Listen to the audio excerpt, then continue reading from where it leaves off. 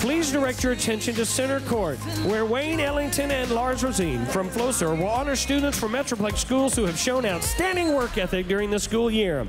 These students all participated in the Mavs Academic All-Star Program sponsored by Flowserve and were selected from over 800 students who were nominated.